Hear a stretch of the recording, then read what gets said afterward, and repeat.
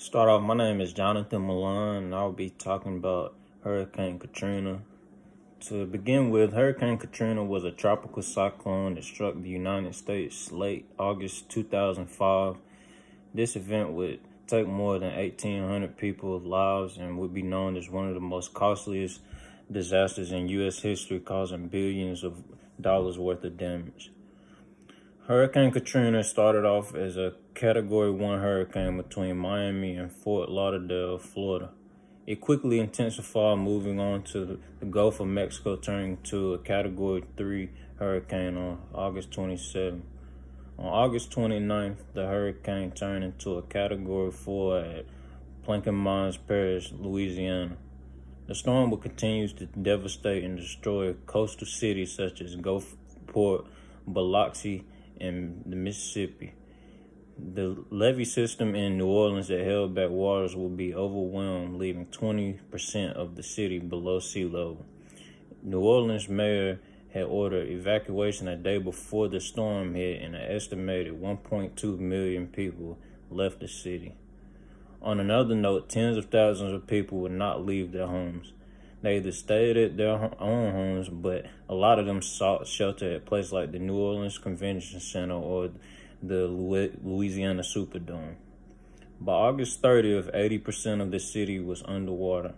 Shortages of food and water quickly became an issue, along with public health concerns from absences of basic sanitation. On September 2nd, military presence was established, and the National Guard would distribute food and water to as many people as they could. Evacuation was also put into place, with helicopters picking up people and taking them to safety. On September 6th, local police estimated that there were fewer than 10,000 residents left in New Orleans. As the recovery began, dozens of countries distributed funds and supplies such as Canada, Mexico, and they would deploy troops to the Gulf Coast to assist with cleanup and the help of rebuilding. U.S. Army engineers pumped the last of the floodwaters out of the city on October 11, 2005, about 43 days after Katrina made landfall. I will be analyzing how, in the aftermath, the government poorly handled this situation and how disproportionate numbers of African Americans were not given the best support. To start off, ultimately, the storm caused more than $160 billion worth of damage, and the population of New Orleans fell by 29% between the fall of 2005 and 2011. When it comes to the federal government, there are a lot of controversies around the way that they handled the situation, particularly with difficulties in search and rescue efforts and lack of preparedness for the storm in regard to the city's aging series of levees, which failed during the storm, and it caused significant flooding. There's a lot of questions as to why these levees wasn't renewed, and it could have prevented a lot of the damage that caused to New Orleans. Mayor Ray Nagin faced a lot of criticism on the matter. In 2006, he won the re-election, but never gained the popularity due to controversial statements regarding race, the uneven pace of recovery, an uptick in crime, and allegations of corruption in the city hall. At the time, Louisiana's governor, Kathleen Blanco, was the first and only woman ever to be elected in the office. Blanco's preparations in response to both the hurricane and flooding after the levee system failed were marked by communication failures with both Nagin and federal authorities. Conflict between Democratic governor and the White House came an issue over a push for Blanco to accept a federal takeover of the Louisiana National Guard. It was established that Blanco refused, and that's when the White House stood down. Against a fierce opposition, Blanco insisted on rebuilding the Superdome, which was the last shelter during Katrina. It was a decision that she and others called a key decision in recovery. In 2007, the governor announced she would not run for a second term as governor, and later she retired from politics.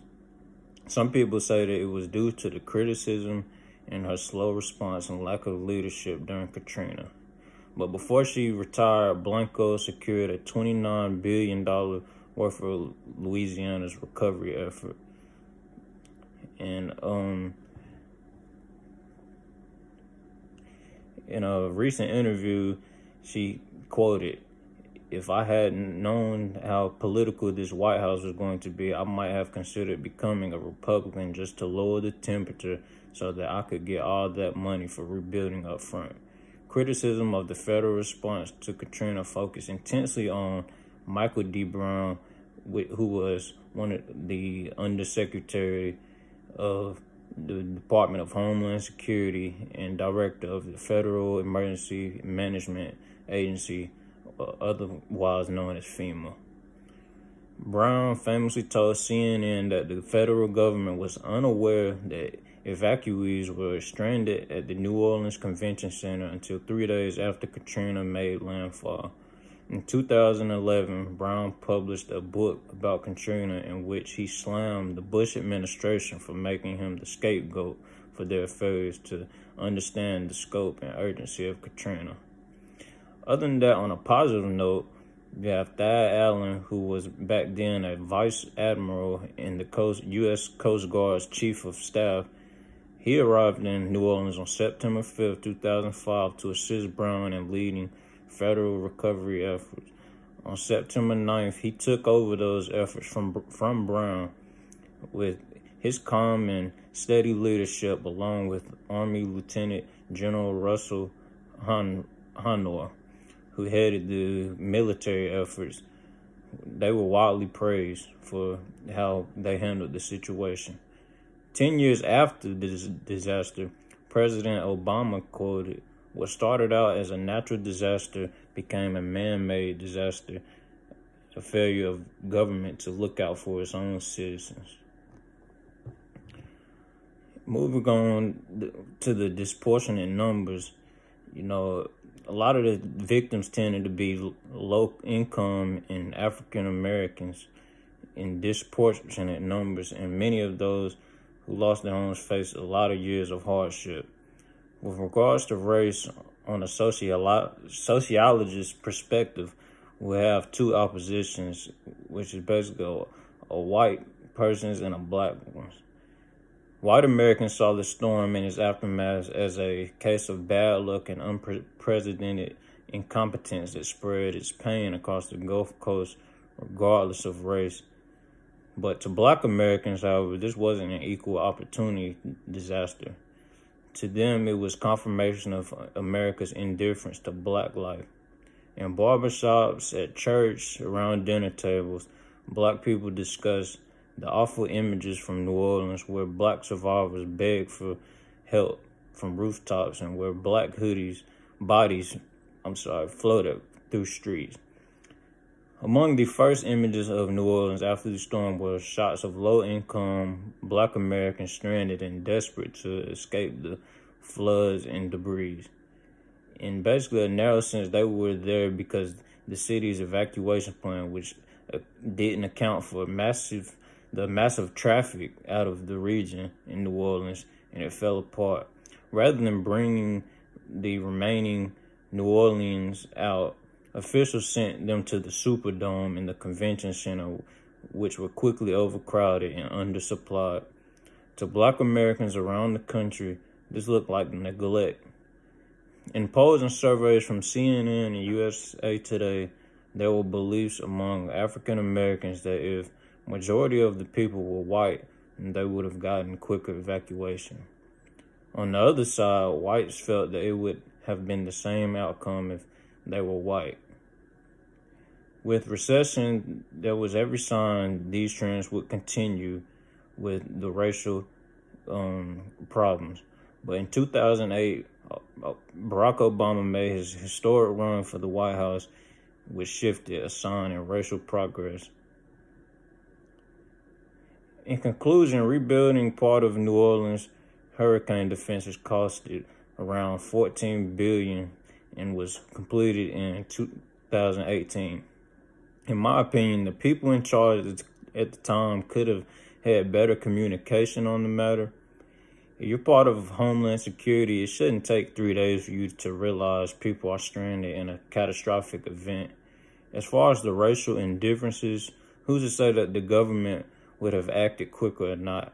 I believe that social status did not play a part in this situation. Majority of the people affected were underprivileged African Americans. Seeing all of the picture of the African Americans portrayed in the media enraged the black community. When it comes to the racial intentions, I believe President Obama prevented the division of the people. His election, as well as his guidance and leadership during Katrina, was a positive impact in racial injustice. When it comes to Hurricane Katrina, I like the quote that Obama stated, which was, "What started out as a natural disaster became a man-made disaster." I like this because it sums up that the hurricane wasn't caused by man, but people needed to come together to get through this event. This is why climate change is important to look at, because studies are showing that the increasing climate change makes hurricanes more capable of carrying more moisture, which makes them more stronger. In the end, I think that this was an experience that the whole world learned from, and as the human race, we all must bond together as one to get through things like this, because natural disasters aren't worried about race, social injustice, or any type of inequality. I want to thank everybody for your time and watching this video.